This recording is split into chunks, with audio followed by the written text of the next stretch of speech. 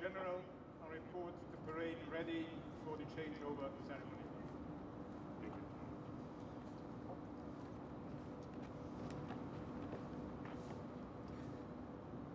Excellencies, Generals, Admirals, ladies and gentlemen, please be seated. All right. Yes.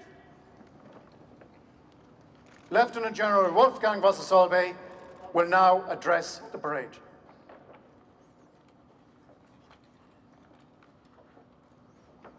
Mr. Secretary General, Ambassadors, Admirals, Generals, ladies and gentlemen, thank you for your attendance at this handover ceremony today. I'm here today to hand over authority of the European Union military staff to my successor, Lieutenant General Esa PULKKINEN. This marks for me the end of a fascinating period in my career, and I'm grateful to those who have entrusted me with this responsibility. Standing here today at exactly the same place as 3 years ago reminds me, and probably many of you, how fast time passed. It feels as I had taken over yesterday. Et pourtant, notre agenda était bien rempli pendant ces 3 années. Notre politique de sécurité et de défense commune était mise à l'épreuve de manière continue. Ce n'était que dans un effort commun et global que nous étions en mesure d'affronter les accélérations à nos frontières et au-delà de celles-ci. S'il y a un point dont je pense pouvoir être fier, c'est le chemin que l'état-major et avec lui la dimension militaire de l'Union européenne a parcouru pour s'intégrer dans ce service et pour en devenir un contributeur apprécié et, je le pense, indispensable. Cette évolution s'est toujours faite en gardant l'équilibre entre nos 2 rôles, celui à l'intérieur du service et celui vis-à-vis des États membres. C'était un honneur, un plaisir et en même temps une expérience passionnante que d'avoir travaillé avec les services extérieurs sous la direction de 2 hautes représentantes et de 2 secrétaires généraux. Ce travail s'est effectué pendant une période où le service extérieur n'a cessé d'évoluer vers davantage d'efficacité et une capacité renforcée d'intégrer tous les instruments à la disposition de l'Union européenne dans la conduite de son action extérieure. Je vous remercie, Monsieur le Secrétaire général, cher Alain, pour votre soutien et pour l'ouverture d'esprit avec laquelle nous, militaires, sommes accueillis par vos services. Je voudrais vous demander de transmettre ce remerciement également à Madame la Haute Représentante. Je tiens particulièrement à souligner l'excellente coopération que j'ai pu avoir avec tous les collègues du SCAE. J'en garderai un très bon souvenir. Avec le SCAE, l'Union européenne s'est dotée d'un instrument pluridisciplinaire de très haut niveau. C'est un privilège que d'en faire partie. Whatever it is we plan and prepare on the military side, it would not happen without Member States' consent and contribution. Therefore, the presence of PSC and EUMC here today is so important. Many ambassadors and the PSC chair being on travel today, I would ask to convey my warmest wishes for further close cooperation, along with my thanks for the genuine interest you regularly showed for military questions. This remains essential for the future, where we will have to face more complex challenges. What I learned while working with you during these 3 years is that CSDP, Common Security and Defense Policy, is not static.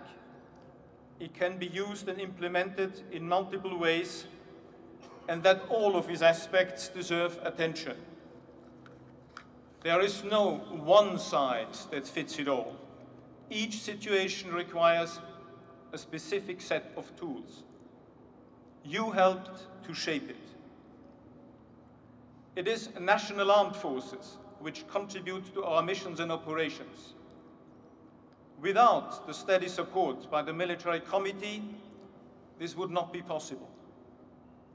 Even if one additional opportunity will be offered to me to thank the committee and its chairman, General Michael Kostarakos, I would clearly state here that your support was and will remain irreplaceable.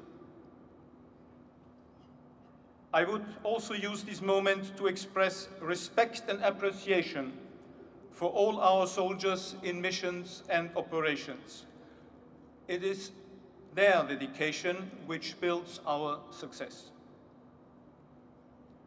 I could not leave this post without addressing my most sincere thanks to our host nation, Belgium.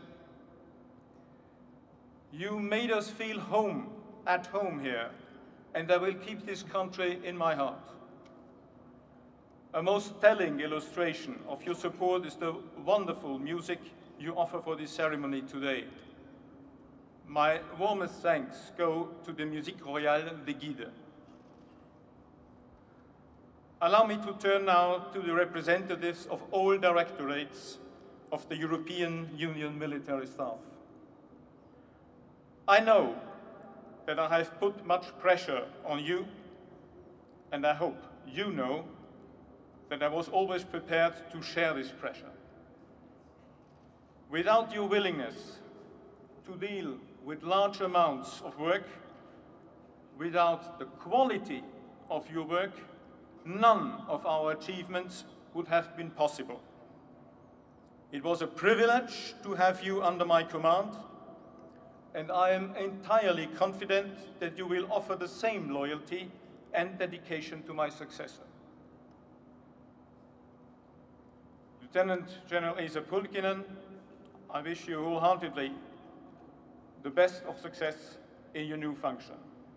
Our work together here, inside the staff and with all institutions represented here today, clearly tells us that we are stronger together. Thank you.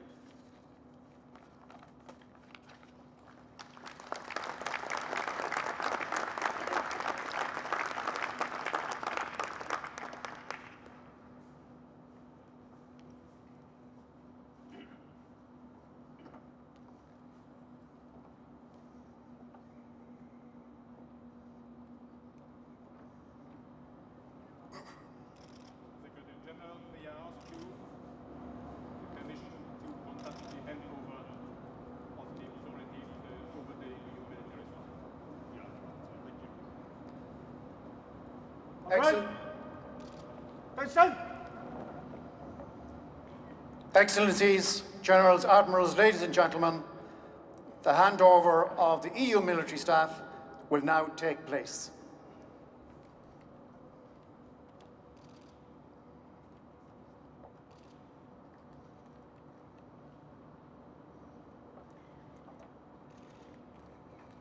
Lieutenant General Esa PULKKINEN, I formally hand over to you authority over the European Union military staff.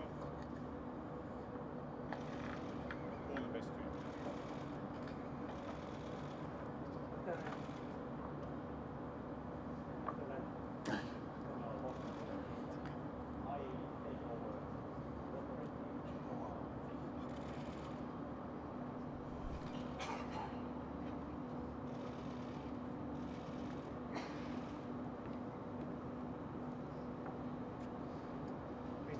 General, the handover has been carried. Excellencies, Admirals, Generals, ladies and gentlemen, Lieutenant General PULKKINEN will now address the parade. Parade! Okay.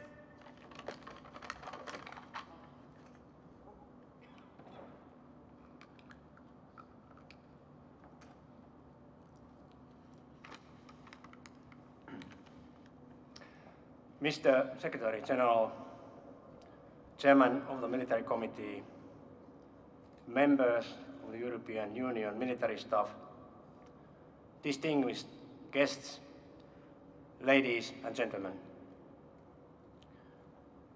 It is an honor and a privilege for me to be here in front of you today.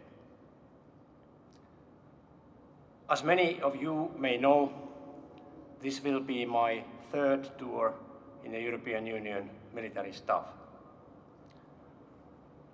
When I was here for the first time as a relatively young staff officer still and a branch chief, actually in the beginning of the century, military staff was just a newborn baby learning to take her first steps. During my second time here in Brussels as a director of operations, the military staff has already grown into a teenager, full of energy and determination, but sometimes experiencing some growing pains and irritated by its elders. Lieutenant General, welcome, Mososobe, sir. Today you are handing over to me an European Union military staff that has clearly grown into a young adult. You have continued the respected work of your predecessors, almost all of whom I know and have also had the pleasure of working with. Under your command, military staff has become even more relevant actor within the EU and vis-à-vis other organizations, notably United Nations and NATO. Its military know-how is sought after and respected by the member state as well as the EU structures here in Brussels. General, dear Wolfgang, I thank you and also your wife, Laurence, for your work, what you have done for the European security. My wife, Hanna, and myself, we will continue your work to bring together colleagues and friends here in Brussels. I also warmly thank you for the indispensable personal advice you have given to me during the past weeks. I wish you and your family all the best for the future. Staff and personnel of the EU military staff. The EUMS, working under the direction of the EU Military Committee and under the authority of the High Representative, will continue to be the primary source of the military expertise within the European External Action Service. The constantly changing security environment and the development of the role of the military in the EU will require us to develop further our knowledge and skills. We will also continue to work in close cooperation with all relevant actors. We militaries cannot live in vacuum. As I lead this highly motivated and professional team, I will make sure I remember my own time as a young staff officer in the EUMS. We are a team. Everybody is important, whatever the rank, sex, or nationality, and everybody's contribution is important. I look forward to working closely with all of you. With these words, ladies and gentlemen, I am honored to take over the duties of the Director General of the European Union Military Staff. Thank you.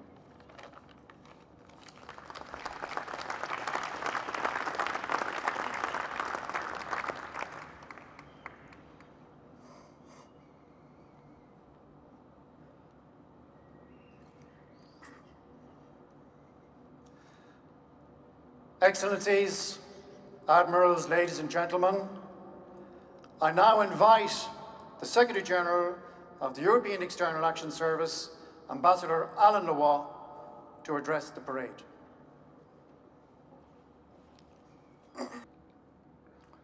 Dear Lieutenant General Volker-Sober, dear Lieutenant General PULKKINEN, Your Excellencies, dear friends, on behalf of the High Representative Vice President and the whole European External Service, as you know, the High Representative is presenting a very important mission in Mexico, but she transmits her best wishes for both generals. On behalf of her, then, I am honored to address this Handover ceremony and extend my deepest appreciation to General Volker-Sober for its outstanding contribution and collegiality over 3 years as Director General of the European Union Military Staff. Dear General Volker-Sober, the High Representative and myself have valued your military advice and expertise greatly in the development and execution of the EU's common security and defense policy. You have set the tone from the top, working closely with the rest of the service, with member states, with the Commission, with NATO, and with other partners, including the European Defence Agency. I thank you in particular for your leadership in supporting all our military operations and missions and promoting the European Union in the world.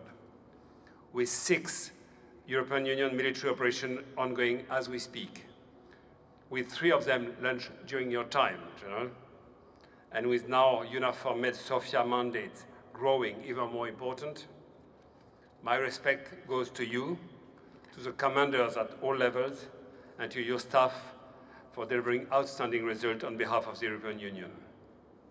Your commitment to the EU project has been true not only in the field of operations, but also in a much broader context. You have helped make the UMS a pivotal player in addressing new challenges such as hybrid threats, cybersecurity, and the EU's ability to maintain an autonomous defense industry. You have set the tone, one more time, for a forward-looking and proactive EUMS that engage in policy-making beyond the pure military field. The Ukraine crisis, the Ebola crisis, and the migration challenges are among many other good examples. Covering the full range of military advice, expertise, and planning, you have led a cohesive military staff that is respected by all. You have made the European Union, but also your country and the Austrian Armed Forces proud. Dear General Volker-Sober, dear Wolfgang, thank you for all that you have done. Knowing you and your restless character, you might not be able to just stop working and lean back. I am sure that whatever comes next, you will remain an excellent ambassador of the European project, European idea. Personally, I will miss you as a fine leader of EU military staff. Always calm, always sharp in your analysis, always helpful and constructive. An excellent colleague and a good friend. Yeah, I know if in German military language we say quite simply, ein guter Kamerad.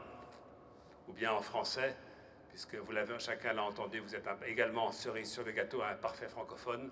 Vous êtes également un merveilleux collègue, cher Wolfgang.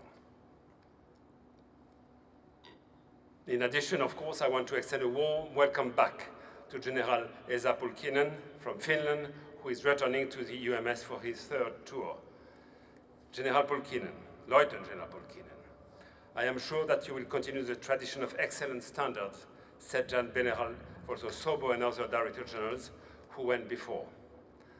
Only 15 years after establishing the EU military staff, it is an important and indispensable service for the High Representative and for the whole EAS. The EU strategic environment has changed radically during those 15 years. The reality of a more complex world from the backdrop for the global strategy that the High Representative will present next month. A joint-up approach is now needed not only in the external conflict and crisis, but in all aspects of the EU's role in the world.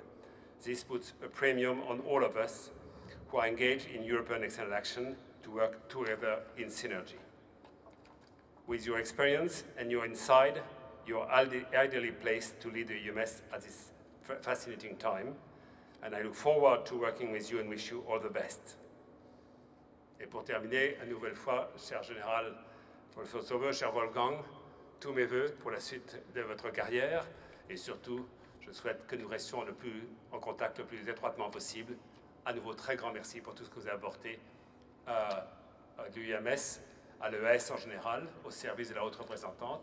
Et je veux remercier également, saluer votre épouse ici présente pour tout l'accueil qu'elle nous a en permanence accordé. Donc, tous mes vœux, mon général, très grand merci encore et bienvenue au général PULKKINEN. Merci à tous.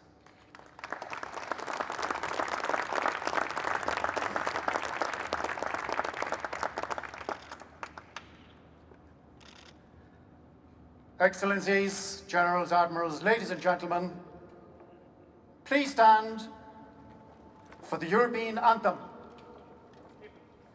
All right. Attention.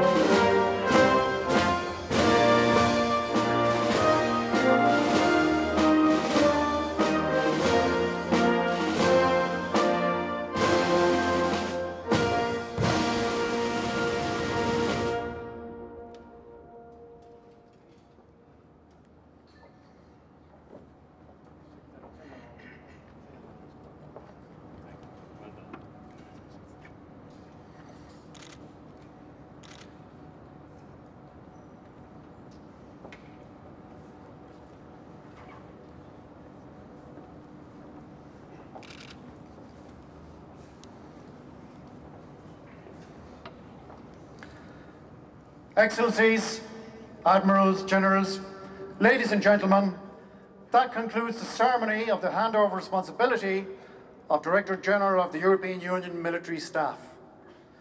The Director General of EUMS would now like to invite you to join him at the reception, where you will be welcomed by the VIP party. In advance of the parade being dismissed, please now make your way to the reception through the main doors of this garden and follow the main corridor around to the right. Thank you for your attendance. All right. Dismiss.